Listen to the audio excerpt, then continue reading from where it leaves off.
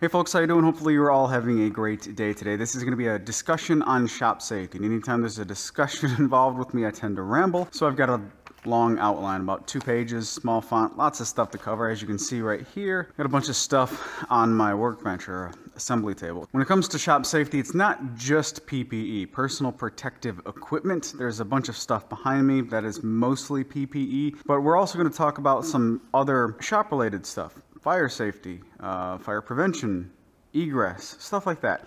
Anyway, before I get into my outline, because I am, I guess, rambling right here, I've got 2 quotes or 2 sayings that kind of resonate with me and that I'd like to give to all of you and see what you guys think. So the first one is something that was told in, or I heard in junior high. It was 7th or 8th grade shop class. I forget which year it was. And that is, a clean shop is a safe shop. And if you recall, some of you who've been watching these videos for a little while, back in my apartment shop, as well as the first half, I guess, of the 2-car garage shop, I had a white dry erase board, and I had on the top of it, a clean shop is a safe shop. And that kind of resonated with me. It still does. I like that saying because, well, first off, it's kind of a loaded saying, right? There's a lot that goes into whether a shop is or isn't safe. The way I see that saying is that stay a little bit more organized, stay a little bit tidy. You're going to be less frustrated. You're going to be, sorting through stuff, trying to find. You're going to be less frustrated, less chances of making some stupid frustration error, and then also. A clean shop is a safe shop. The floors. I can't stand stuff all over the floor, primarily sawdust. What do? We make sawdust, we make chips, we make shavings, dust. It gets everywhere. So every now and then, I like to sweep up and clean up the floor. It only takes just a few seconds, especially if you have a convenient way to do it. And keeping the floors nice and tidy prevents slipping. In my first shop that I showed on these videos, it was an apartment. Right? I was maintenance on an apartment complex and it had ceramic tile floor. Sawdust on top of the ceramic tile was just brutally slide all over the place. So keep the floors clean in there. My second shop was a 2-car garage. The concrete was really, really rough. Slipping wasn't really a concern, but it was still annoying to get sawdust all into my shoes and all over the place, and then you take it inside the house.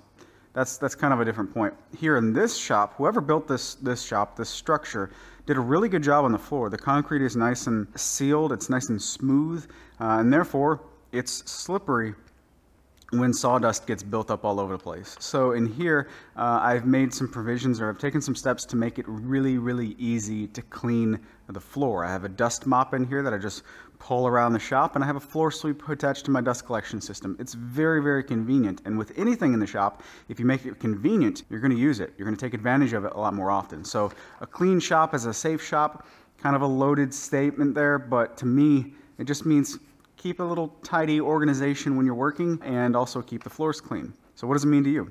The second thing that really stands out to me, you can hold stuff with a wooden hand, you can walk on a wooden leg, but you can't see with a wooden eye. So wear your safety glasses. I have contacts. I've got horrible eyes. I wear contacts all the time. So for me, putting on eye protection is second nature. I just don't like not having eye protection on when I'm working with tools, just because getting dust in your eyes is brutal regardless. But when you have contacts in it, no, not gonna do it.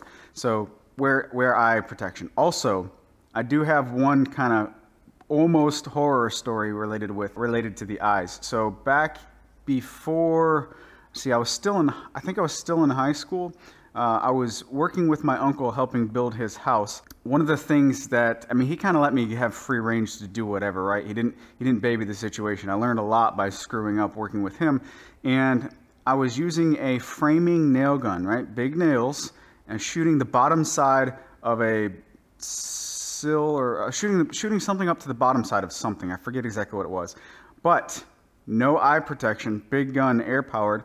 And as I pushed the gun up, I'm using bump fire technique, the nail came out of the side of the piece of wood that I was nailing to, and it bent the nail. Well, it shot right through and curved and kept spinning and whacked me right on my right eyebrow, and I had a big scar, or not scar, but a big bruise, the shape of the nail, down into my eye. It kind of hurt, but that bruise stuck with me for a little while. Luckily, no skin was broken. It was just an impact wound, just a smack to the face, but holy smokes, wear eye protection. That's the second little saying that has really always stuck with me about eye protection. You can hold stuff with a wooden hand, you can walk on a wooden leg, but you can't see with a wooden eye.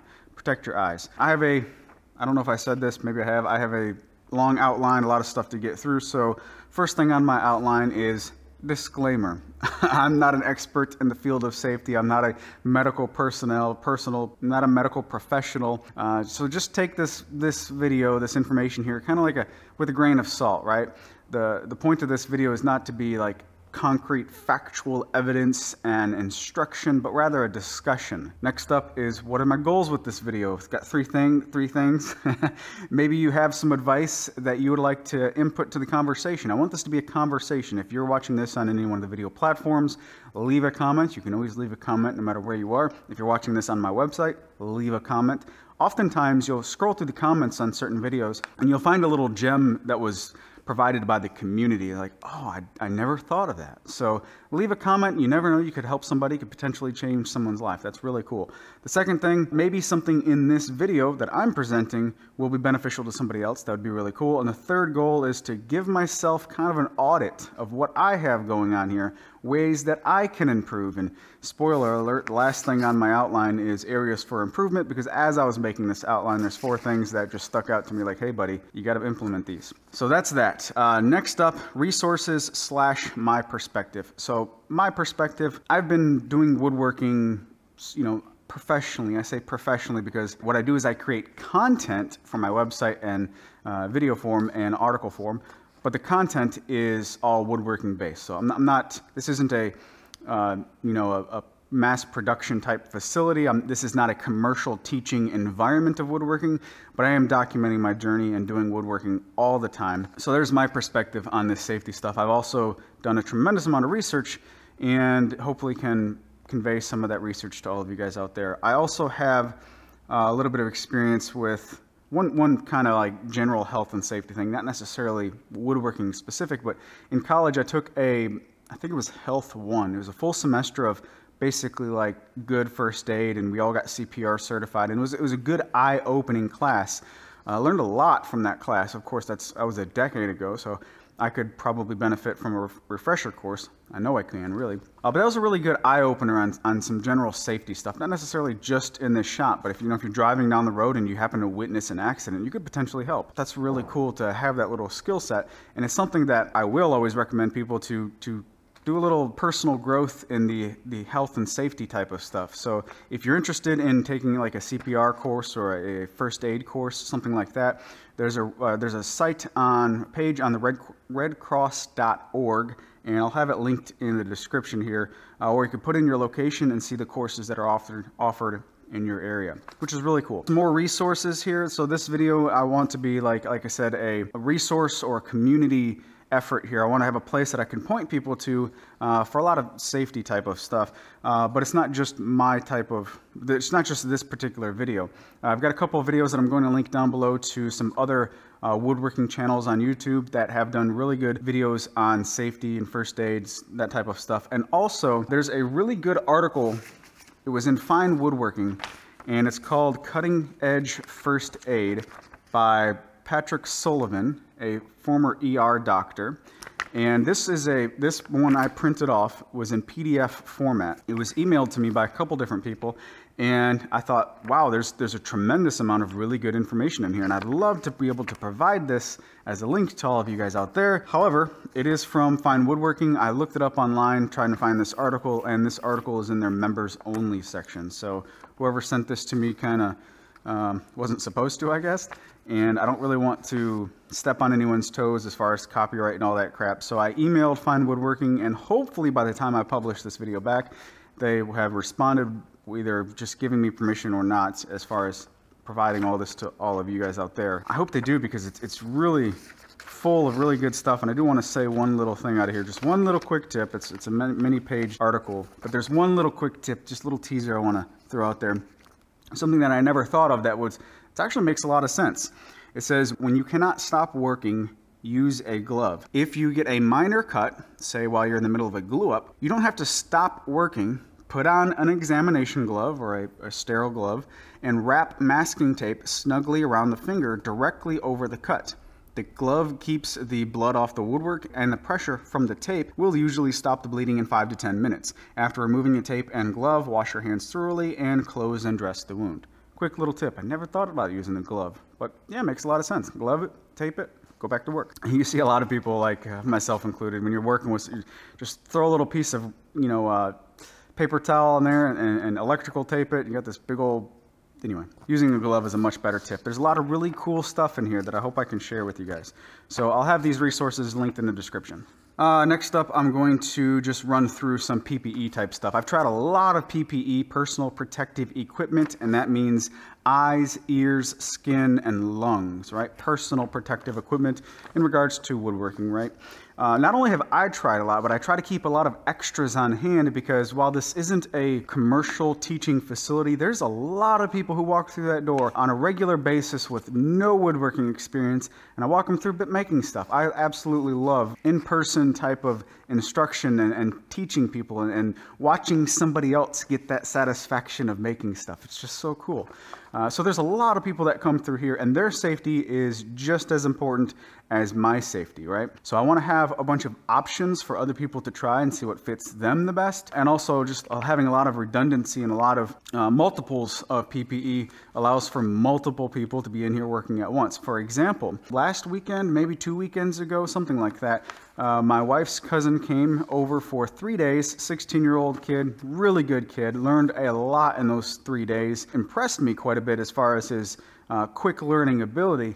But we made 4 projects in 3 days. He enjoyed it, I enjoyed it. It was a really cool time.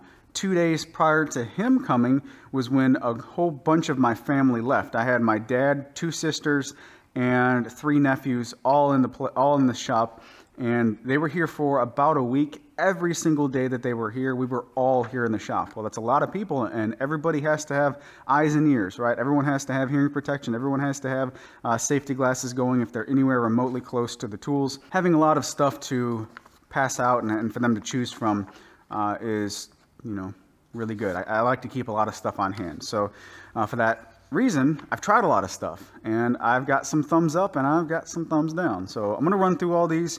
Hopefully this doesn't get too long. First up with eyes, eye protection, safety glasses. So like I said, I've got a bunch to choose from. And first off, the ones that get a thumbs down, right? So these are some cheapos off of Amazon. You can get, I think, like a pack of 20 of these for like $15, something like that. They're really, really inexpensive. And if you're just, if you're in a pinch and you just need something, well, they're better than nothing. But if you're doing this all the time, these are not something that I would recommend because they're not really comfortable. There's not much flex in these. They're pretty stiff, and the shape is kind of generic that basically everybody that I've given these to use, they don't fit that great. And because they are so stiff and they don't kind of bend that well, they get inside my hat, and sometimes they'll wiggle around when my hat moves, and there you go, right there. They don't sit right. Anyway, these are good to keep on hand just for extras, but just for a daily driver, kind of a thumbs down. Not that great. Next up is the Harbor Freight ones. Everything's inexpensive at Harbor Freight, and there's a lot of really good disposables, consumables, I guess is the better word, that Harbor Freight has, like their gloves. But I tried their safety glasses. I don't like them at all. This center section, I thought, well, that's a padding, right? Well, it's not much padding at all. I thought there was padding back here behind the ears, not much padding at all. And they fit funky. They fit way high on the bridge of my nose, so I feel like there's a big gap here. This doesn't seal off hardly at all. I just don't feel like my eyes are really protected wearing these particular safety glasses. So these, thumbs down from me, and everybody that I've had in the shop doesn't like these. So again, these are good to, don't throw them away, but I wouldn't go out and purchase these again. Getting into the ones that I actually like. These are the 3M Virtua, I think that's what they are. Virtua, they're written right here. 3M Virtua CCS. Now the CCS, I don't know what it stands for, but I think they mention that in relation to these clips right here. And they've got some slots in here to, if you have like those lanyard style earplugs, they can feed into the safety glasses. That way when you take these off, your earplugs come out and it just kind of rests with you, and you don't really have to put your safety glasses down anywhere. It just kind of stays with you. So I think that's what the CCS is related to. They come with a foam gasket. These are like less than 10 bucks and are really, really good safety glasses. I think these are definitely deserve a thumbs up. But this foam gasket, Never use it. I don't like it. These are supposedly anti-fog, but they do fog up if you sweat a lot outside and it's a really humid environment like it is here in Mississippi.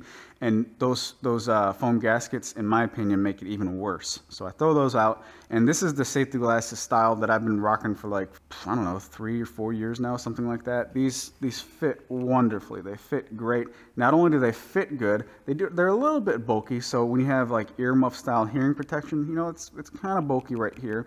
But I feel like I've got a really good connection all the way around my face. They fit my face really, really well. Not just my face. Everyone that has tried these said that these are really nice safety glasses. They just fit really, really good. Definitely a thumbs up with these. They're like $10, less than $10 on Amazon. So years ago when I found these and I stumbled upon them, and I thought, wow, these fit really comfortable. There's got to be a tinted version of these. And the reason why I searched for that is because any sunglasses that I pick up, or I don't like to spend a lot of money on sunglasses. I know there's a whole industry for like $200 and $300 sunglasses. Not me. I wouldn't spend $25 on sunglasses. So these fit really, really well. Do they make a tinted version that I could use as sunglasses? Because I know that these fit. I love the way that they fit. And yes, they do. For about this, I think this is the same exact price. You can get a tinted version. So I bought 2 or 3 sets of these for my shop, and they've lasted many years. They work really, really well. And I bought about 10 or 15 of the tinted version for outside, scattered throughout, because I wear contacts. My eyes are extremely sensitive to light. I don't like to drive in the summertime, or any time rather, when it's sunny. I don't like to drive without sunglasses. It's just brutal on my eyes. You got to squint real bad. So I like to have backups, right? My wife's in the military, and there's a military saying 3 is 2, 2 is 1, 1 is none. So if you only have one and something happens to it or you lose it, you really have none. So you have to have a backup. You have to have contingency plans. I find it to be a good motto to live by for most things. Anyway, I don't know where I was going with that. So I keep 2 or 3 pairs in my truck, 2 or 3 pairs in my wife's vehicle. I've got a couple of these scattered throughout the house and here in the shop. I've got a bunch of these, and everyone who's come over or, you know, is driving in the truck with me and, oh man, I forgot my sunglasses. Here, try these on. They love them, and I'm like, take them with you. You can have them. So it's pretty cool to, you know, be able to give these out occasionally too. So anyway, really, really good sunglasses, and they're still safety glasses. So you can use these like mowing the yard using a string trimmer, still have your eyes protected and not worry about stuff shattering through. Just generic safety glasses. These work really, really well. So fast forward a little bit to somewhat recently. I was told about a new style of the same brand 3M safety glasses. These are the 3M Secure Fit, and they're very similar to the other ones, but they're a little bit more comfortable. So they've got this in the middle. They have this flexible silicone thingy that you can squeeze up or down to fit your nose, and they fit really well. Good seal, good coverage all the way around. But the cool thing about these is these are a little bit better than the last pair I showed if you have over the ear muffs, because the banding, or whatever this is, the arm that goes behind your ear on the last ones was a little bit thick. So if you put your earmuffs on, it doesn't get that good of a seal. Well, these are not only super thin, right? There's like nothing to them, but they're super flexible. So this is like the much better version of the super cheap ones on Amazon. I recently got these, and these are my go-to now. And the best part is these are so cheap. These are the last ones that I really give a good thumbs up to, these Virtuas. These are right under $10 each, if I'm not mistaken. These are like $3. So super cheap, which means you can get more of them and not worry about one being scratched up and having to live with a stupid scratch right in your vision, which we all know is super annoying. My only complaint with these, I still give them a big thumbs up. My only complaint is because these are so flexible, it's kind of difficult to get them on one-handed. So if you got something in your hand, open up, come on. There we go. It's kind of difficult to get them going on one-handed, which in the shop, generally not that big of a deal. You always put some stuff down. But just like the last pair, I wanted a tinted version to drive around with, because these are, again, super, super, super cheap. I do not care if I abuse these and scratch them up for a $3 pair of sunglasses that are safety glasses too. These just work really, really well, and I like it. So the only, like I said, downside is this being so flimsy that it's difficult to get on one-handed, which, for example, if I'm leaving the grocery store and I have a couple bags of groceries in my hands, I'll typically put these up on top of my hat. My microphone's up there, I don't want to bump it. But I'll typically put it on top of my hat when I go into a building, and when you get ready to leave, right, you got to bag your handful of something, and then trying to get these on one-handed. It's doable, but it's kind of a pain in the butt. Not anywhere near as easy as these that are just automatically open, right? They stay open quite a bit. So these are much easier to get on one-handed. So I figured that was worth mentioning, the little details, right? Still give these a huge thumbs up. Both of these are basically my go-to style now. I think these are such a good value for the price. They're stupid cheap, and they do a good job. Now, as far as somebody who likes super dark sunglasses, I will say that the Virtuas are just a touch darker and tinted a little more towards yellowish. These are a touch lighter, tinted a little bit more towards blue. So if that matters, I don't know. I still doesn't matter which one I'll grab. Whichever one I see first, I'm gonna grab. They both do a good job. I think that's it for safety glasses. No, it's not. There's one thing that I did not mention, and I don't have with me right here. Inside that drawer, that middle drawer over there, is my safety and PPE drawer. I do have a set of goggles with a strap around the back. So if somebody comes in here with real thin glasses that are not safety glasses and your eyes are nowhere near protected, well, sorry, but you got to put the goggles over those regular glasses. So think about that too. If someone has non-safety prescription glasses that they have to wear, well, you still got to protect around your eyes. In my opinion, you still got to protect around your eyes for debris coming up at your face. Next on the list is hearing protection, and there's a couple different kinds. There's in the ear, there's over the ear, there's with Bluetooth and audio connectivity, and without, right?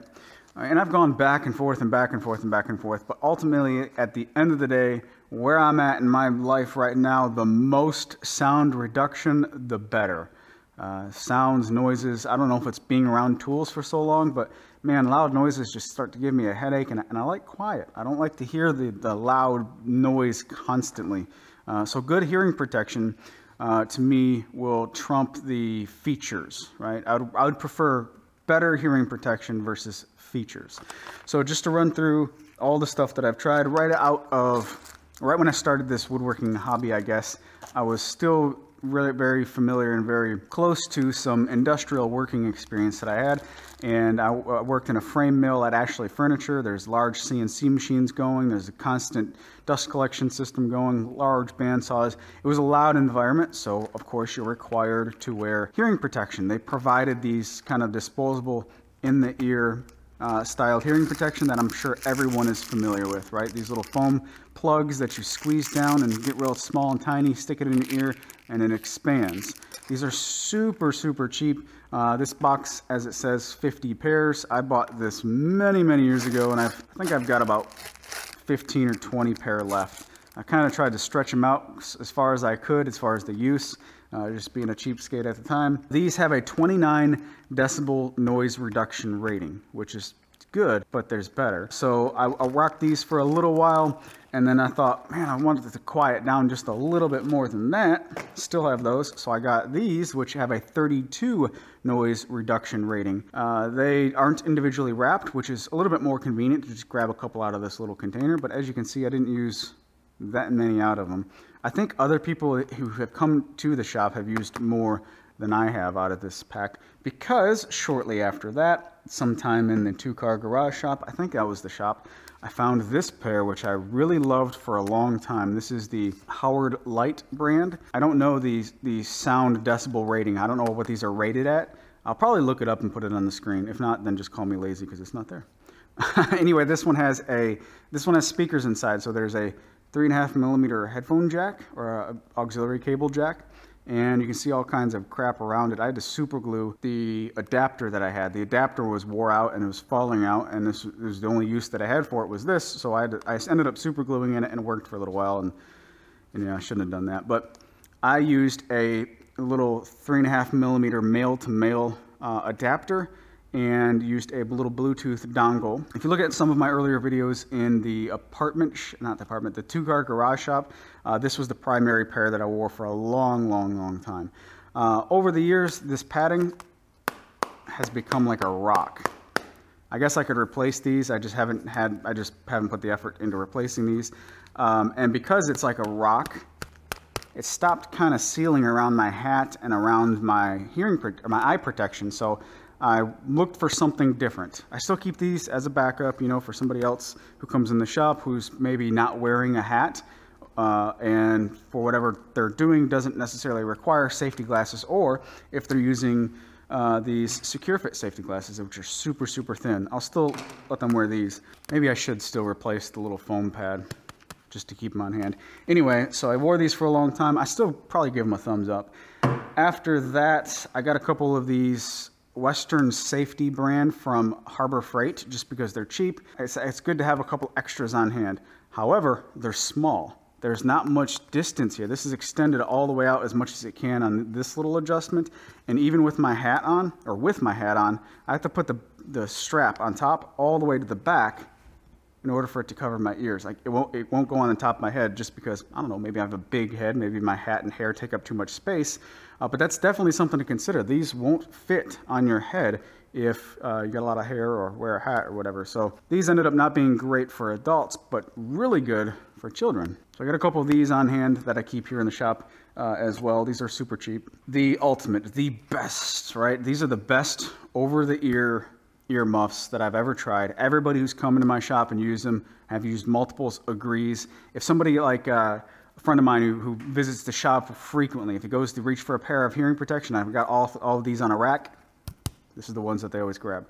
This is 3M Optime 105. They've got a really good noise reduction rating, and the padding here is super soft. See that?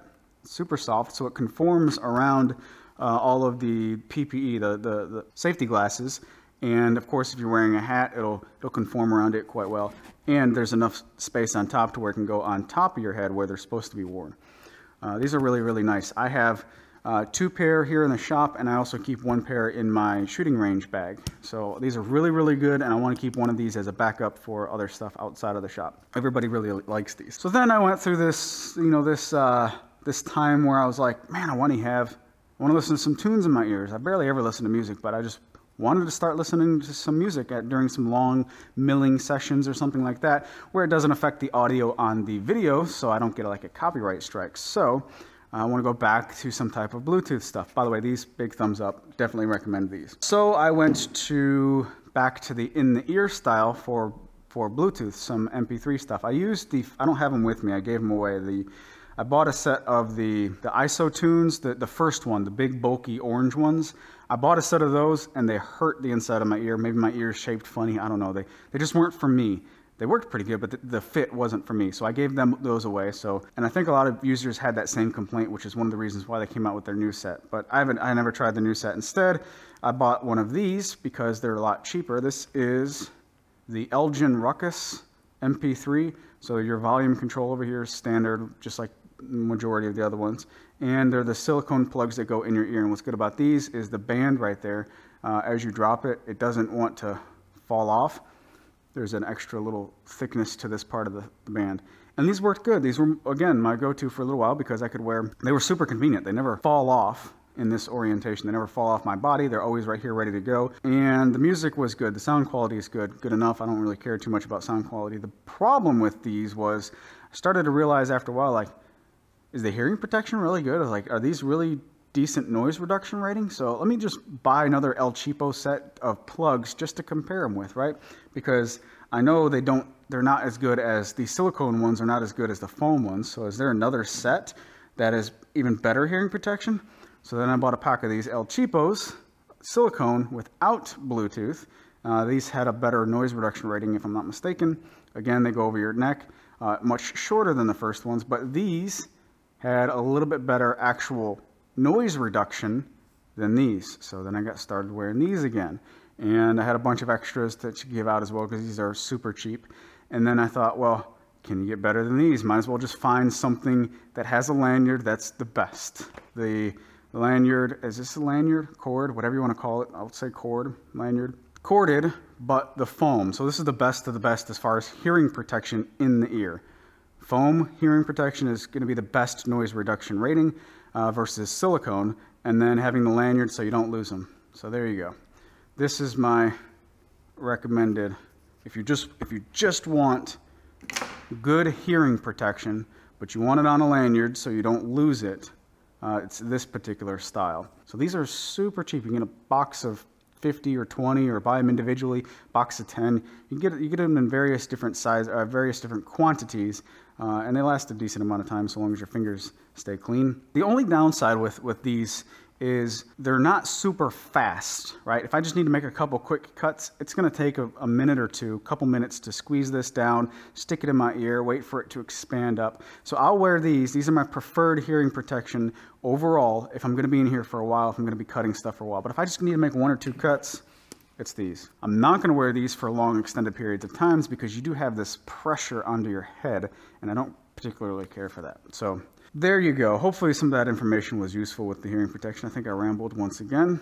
Best earmuffs, best earplugs, super cheap, reasonably priced. It's also worth noting that my daughter has hearing protection as well. Aren't these so cute? A friend of mine sent these to me, sent these to her, right? Sent these to Tyler. So she has her own hearing protection. She has a matching set of pink safety glasses, and she hasn't quite got the concept of why these are necessary and all that stuff, but it's so cool. She loves putting them on and just walking around in the shop for no reason. And she loves putting them on her ear and taking them off, putting out, hearing the sound difference, right?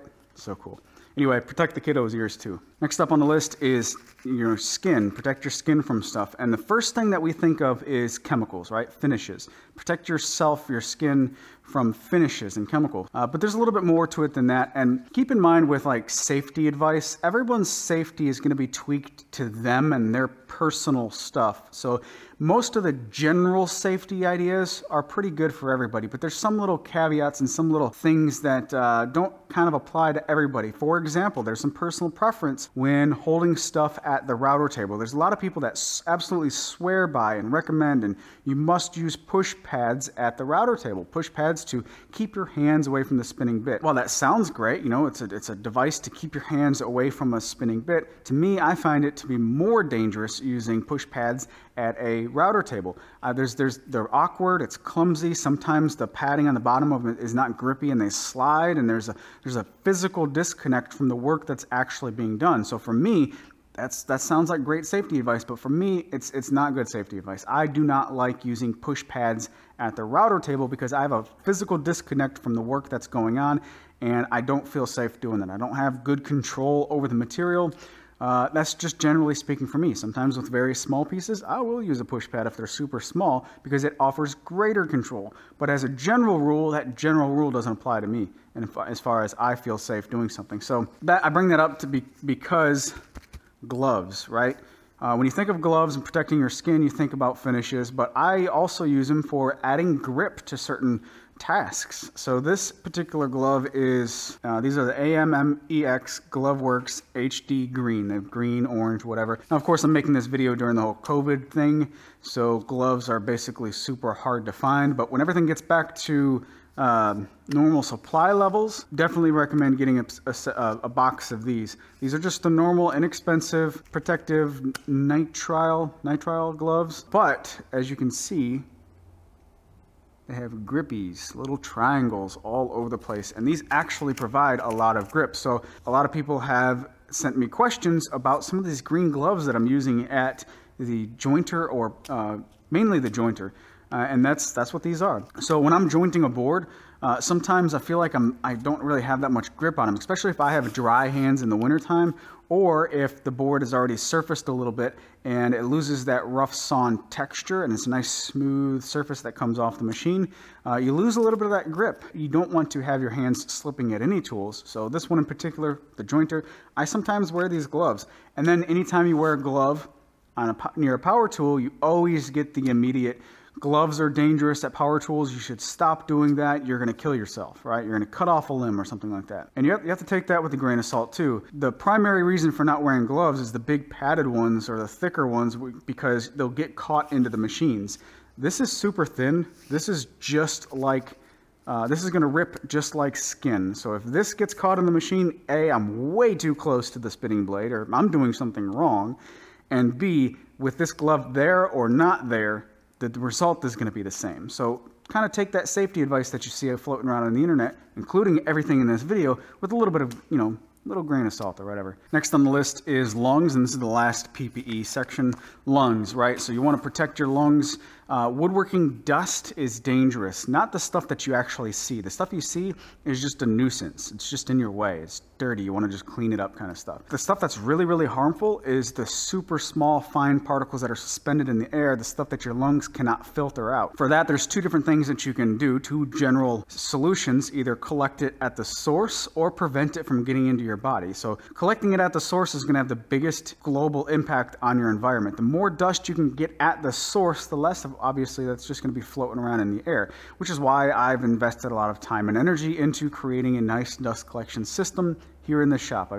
I've taken some steps to make sure all of these tools do good a job as I can think of to collect dust at the source. Now, is it perfect? No, it's not perfect. There's still dust here and there everywhere.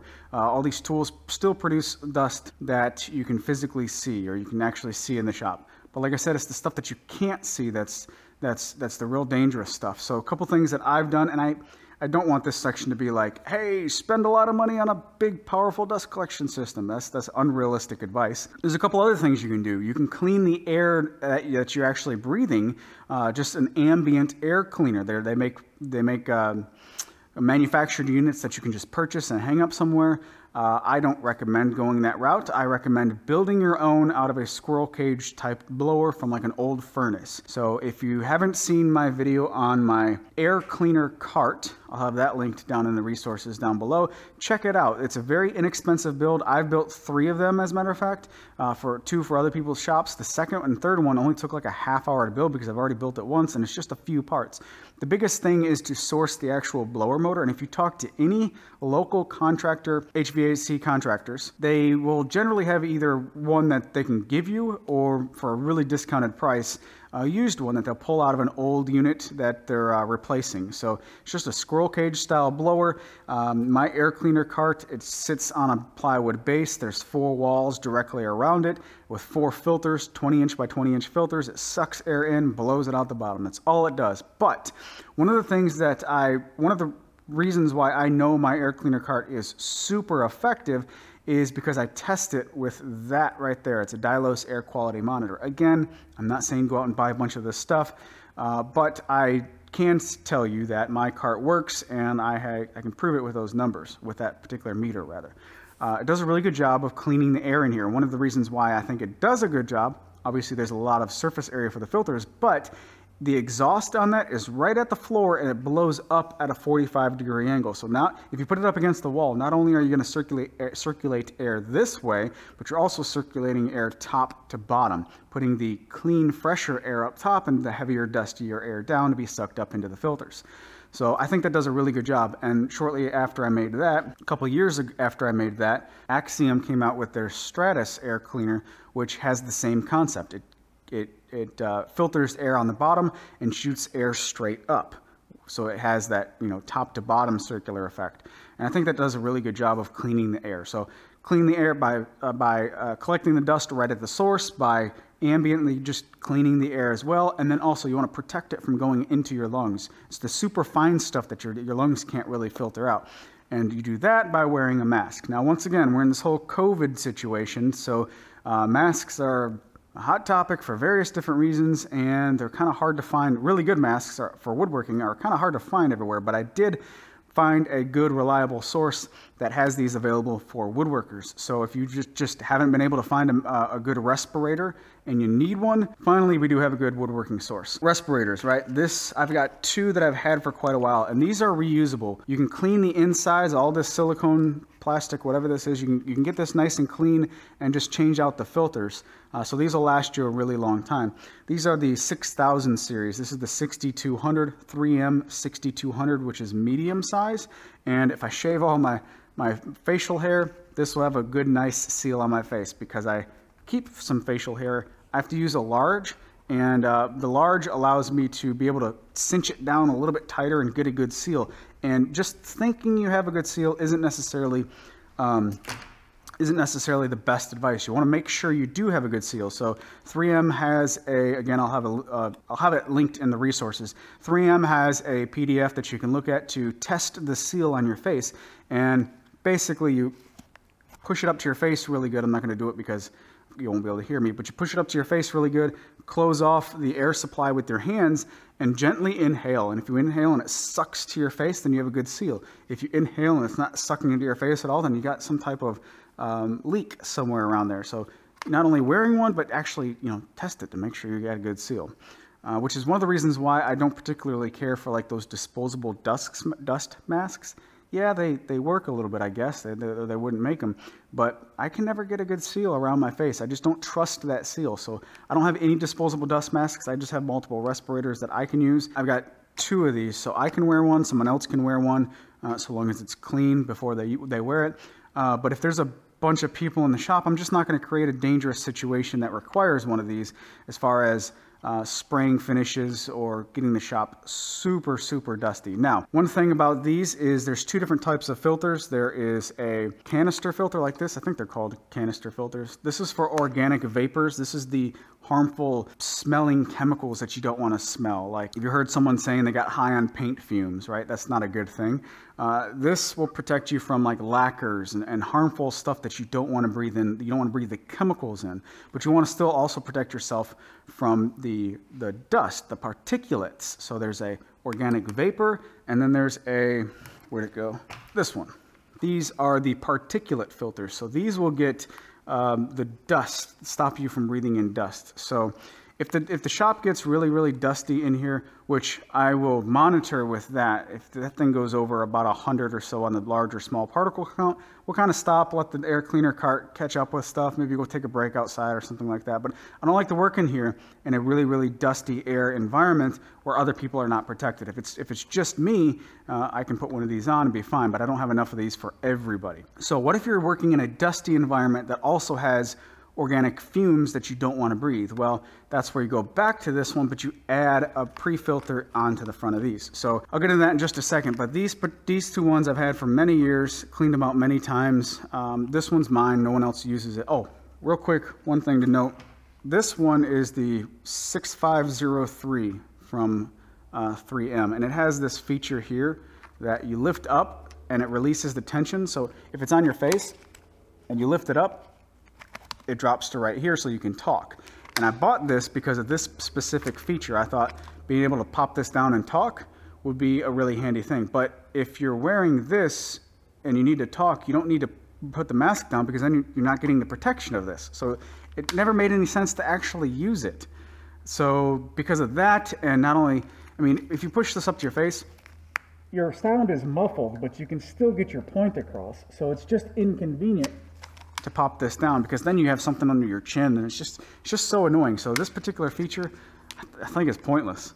I don't know if there's a price difference on getting this particular feature, but I wouldn't spend the extra money if I had to do it over again. That being said, these are really good respirators, and I just found another source, so I picked up 2 more. This one is a medium that I will keep in this sealed bag until somebody with a medium face needs to use it.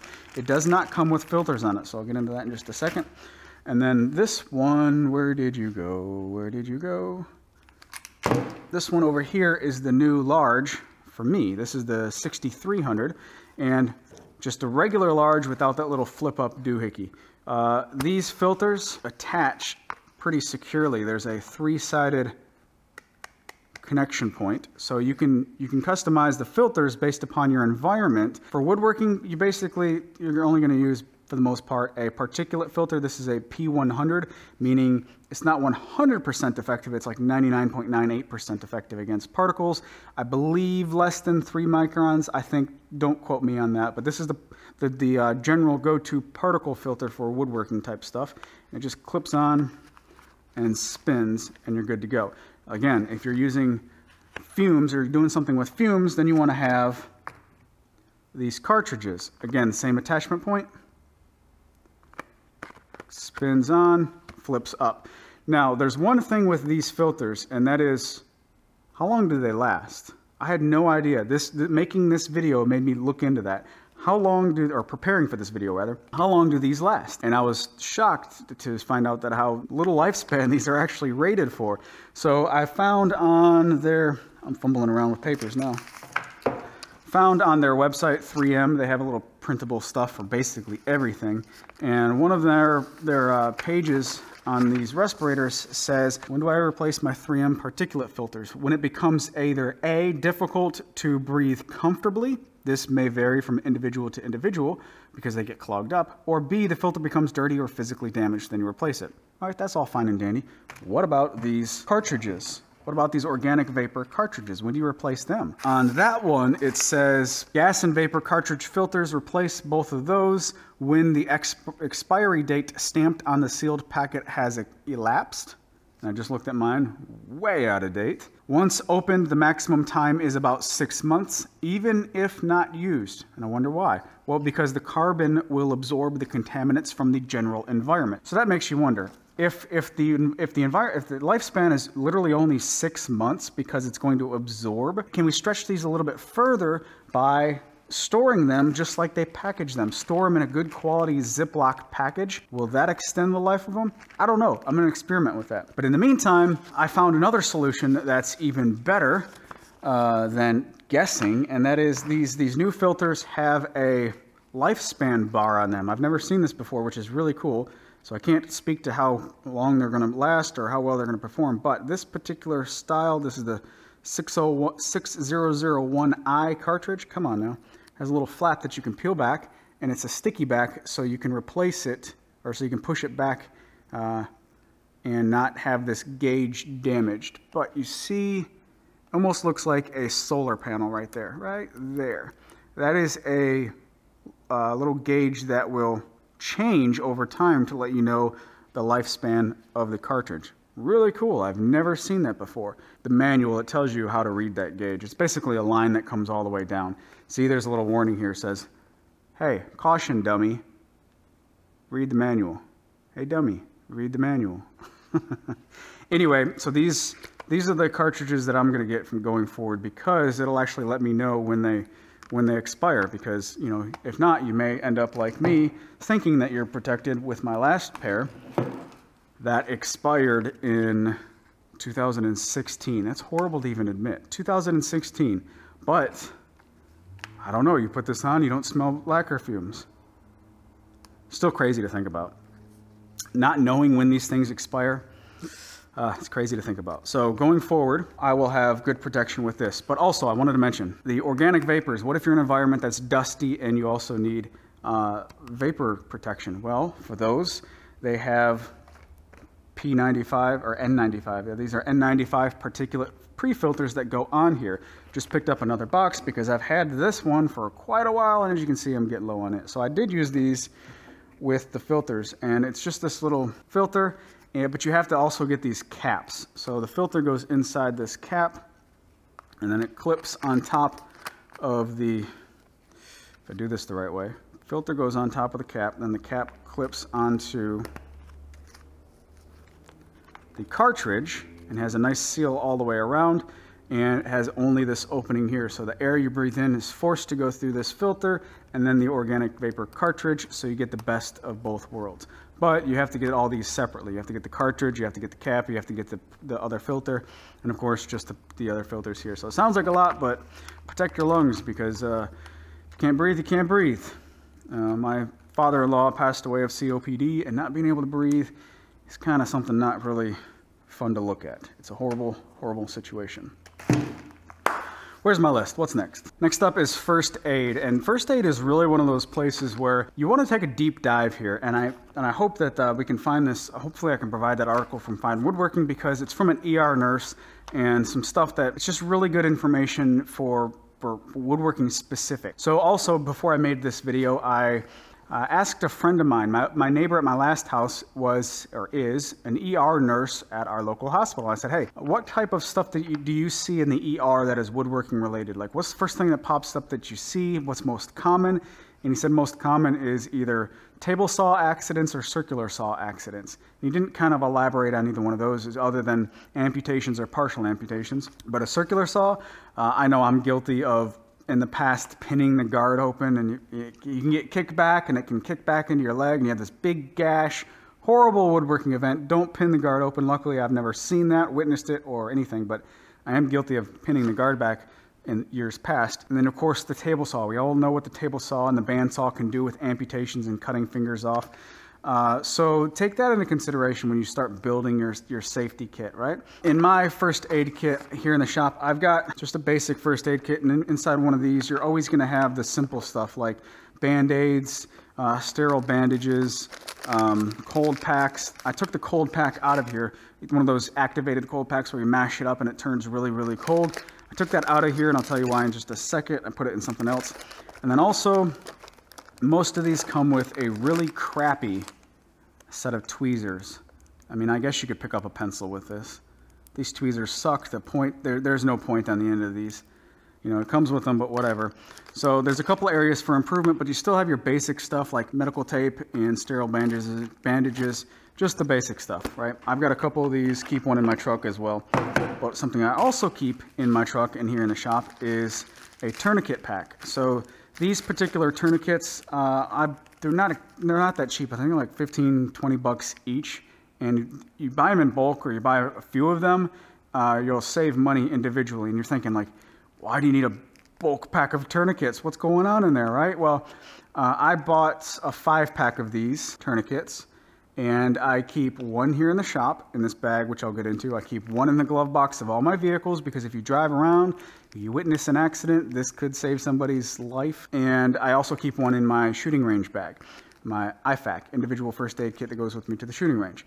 So these are really cool tourniquets in that they're really, really highly recommended. I asked a couple people in the military, and they sent me links to this one. Both of them did. They're Velcro, right? So this isn't a demonstration by any means, but you know what a tourniquet does? It just clamps off blood supply. So you can pull this really, really tight, and then the Velcro kind of holds it there, and then you can take that a step further, and this bar has the elastic going through it, or the nylon going through it, and then you twist it to really, really clamp down and tighten the seal. So this is your first tighten, and then you really tighten it with that. This isn't a demonstration by any means, so get some good training on one of these, some proper training. But a tourniquet, you know, I don't ever want to see a limb or anything crazy going on in this shop, but I want to be prepared. So this is all in this nice little pack. There's also a sterile bag in here, but I took the cold pack out of my first aid kit and put it inside of a Ziploc bag with the original bag inside there as well, and then this goes in it. So all three of these stay together. The reason being is whatever gets cut off, if it can fit inside that bag, I want to throw the body part with that bag into this Ziploc bag. It'll fit with this cold pack going, and all that good stuff. Again, this is kind of a crazy situation that you hope never happens, but hey man, I want to be prepared. That's part of the first aid kit that I have here in the shop. And then one of the most used by far first aid kit things is in this little envelope. And I keep it in this envelope because it's tiny and I can see this more so than I can see what's in it. This is the Uncle Bill's Sliver Gripper. The very best tweezers, in my opinion, ever invented for getting a sliver out. So these are amazing. Right? It's a 2-piece system. This is your tweezers over here. You push it down to get it out of the clip, and then you have a very sharp, nice, pokey, direct set of tweezers that you can dig basically anything out of. This is really good. And of course, to keep them from these pokies from stabbing anything, there's this little holder that you pinch this down, slide it into it, and it expands onto this clip. And the points are protected underneath that little tab, and there's a little hole, so if you want to hang it on a nail or something, you can do that. But this is so tiny, and it's so valuable in my shop, that I just leave it in this little white thing. If you get anything for safety, you're going to use these all the time. I use them all the time. Just general discussion here on fire safety. I'm not a firefighter, but my neighbor is. So when I moved into this shop, I picked his brain. I said, hey man, you want to come out to my shop and just let's talk about fire safety for a minute or so. He did, and he said, basically, here's the thing. In your shop, you want an ABC fire extinguisher, so those can cut out, those can put out all of the different types of fires. You want an ABC fire extinguisher, and for this size shop, you basically need a 10-pound fire extinguisher. And he said, you really only need one fire extinguisher that's easily accessible, but a 10-pound is basically all you need. And when I'm thinking fire safety, I'm thinking, yeah, but I want to have like 15 of them, and I want to have, something that's like 10 pounds. I want like a 50-pound fire extinguisher, right? And he said, it sounds great to have even more protection, but if you can't put out a fire with a 10-pound fire extinguisher, you just need to get out. And I thought, oh yeah, that's probably the best advice as far as fire safety. Putting out a fire. If you can't put it out, get out, right? So with that being said, I do have 4 fire extinguishers in here, and it wasn't because of, wanting more. In my last shop, there's a 2-car garage, and there's a bunch of stuff in the way of the, a nice walking egress, which is kind of not that great. So I had 2 fire extinguishers in my last shop. It was a 20-foot by 20-foot 2-car garage, and I had this hand right there. That one on the miter saw station, that is a 4-pound fire extinguisher. I bought 2 of those. I put one on the miter saw station and one right by the door entrance into my house. So right when you walk through the door, if you see something crazy, you can grab the fire extinguisher and try and put it out. Also, if you're working in the shop, that particular one right there was somewhat readily accessible. So those I carried over from my last shop. They worked just fine in my last shop. Well, I never used them, but they're not defective, they're not depreciating by any means, so I can still use them here in this shop. But he said, get a 10-pound, and that should be it, right? And I thought, okay, well, I'm going to go find a 10-pound fire extinguisher. So one of these is a 10-pound fire extinguisher that I bought. It's an ABC. An ABC fire extinguisher means A is trash, wood, paper, stuff like that that'll catch fire. B, liquids, which is gasoline type, flammable liquids. Or C, electrical equipment, so ABC. All of these are ABC fire extinguishers. So anyway, I went out and bought a 10-pounder, and then I think it was real close to the same day that I got mine, he showed up with one and he said, hey, I bought you a fire extinguisher. I was like, you're an awesome neighbor. I very much appreciate that. So now I've got a bunch of fire extinguishers. So what do you do with 4 fire extinguishers in a 30-foot by 40-foot shop? You equally spread them out. I've got this one on this back wall. The other short one goes opposite of it on the other wall, and then somewhere near each end is one of the big fire extinguishers. So his recommendation, a firefighter's recommendation for my shop, was just a single 10-pound unit, and I've got a little bit of redundancy, a little bit of easy access to all of those. Fire extinguishers are great for putting out fires, but what about actually creating one? You don't want to create a fire, obviously. So there's a couple things to think about as far as oily rags. If you're using oils on finishes, certain oils, certain chemicals are known to spontaneously combust on rags. So depending on where you live, you might actually be required to put those used rags in some type of metal fireproof container of some kind. Take that into consideration if you live in a densely populated area, you might be subject to certain code restrictions. I've heard of people just walking outside and throwing them in their fire bin or burn bin for the next time that they light a fire. Just get rid of the oily rags out of the shop. Put them in a safe environment. In my last shop, I didn't really burn anything, but what I did was I set up a metal roller stand or something. I had something that was metal, and I draped the rag over it and stuck it in an area that wasn't near any type of flammable stuff. So I let it air dry completely before I threw it out. I don't know if that was the best thing to do, but hey, that's what I did. Also, some of your tools are a little bit more are a little bit more capable of starting a fire. A CNC machine, right? When I worked at Ashley Furniture in the frame mill, a bunch of CNC machines running, sometimes a little program would go a little haywire, and the bit would just plunge into the wood while it's still spinning and just sit there. And what does a spinning bit shoved into a section of wood do? It creates a fire, and it creates it pretty fast. So if any one of you guys out there has a CNC machine, I strongly recommend keeping a fire extinguisher nearby. Hopefully you never use it. But if that bit gets plunged down in there while you're doing something else, still within eyesight of the machine, you may be able to get over there and stop it in time, but a fire may have already started. So a CNC machine, a fire extinguisher is a must with a CNC machine. Also, dust collection system. If you use PVC for your dust collection system, there is a long-standing myth that one spark is gonna just blow up your house and your shop. There's an article that I always like to link to that breaks down what's actually needed to create a combustible atmosphere inside your dust collection system.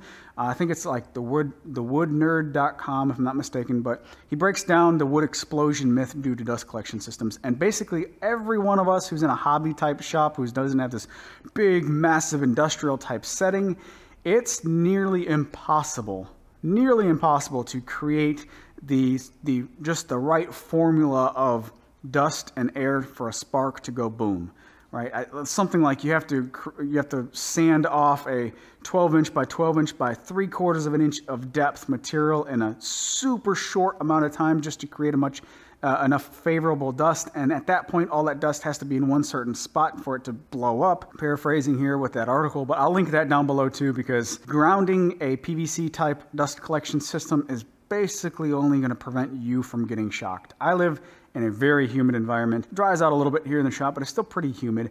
And in my last shop with AC in Mississippi, I never got zapped, ever. Because when I'm working at the machine, not playing with the dust collection system. So at that point, grounding a dust collection system is primarily just for personal, not getting zapped convenience. The last thing that I want to talk about on my list is egress, and something that I didn't really think about too much until I actually had a decent amount of space to play with. In my last shop, I rearranged tools all the time, moved my layout all the time to try and squeeze efficiency here and there, trying to get a better workflow, and the case was always justified by like, well, if it doesn't work, just move it back, right? Most everything's on mobile basis, so if it doesn't work, just move it back, no big deal. But oftentimes I would find like, oh, this workflow is a little bit better. I'm gaining a little bit here, but I am sacrificing a little bit here. A couple times I moved stuff around, and it took me about a week to realize like, oh, this is kind of dangerous. If something happens, I got to go through a maze to get out of here, right? There's not really good egress. I'm making it difficult to escape. So that's something to consider. And in this shop, I took that into mind when I was doing the initial layout. And basically everything is the same since I moved into the shop, other than I recently just rotated my workbench 90 degrees. That's basically it. So you've seen probably that side of the workshop over there. I basically just rotated the workbench 90 degrees because I sold my other workbench.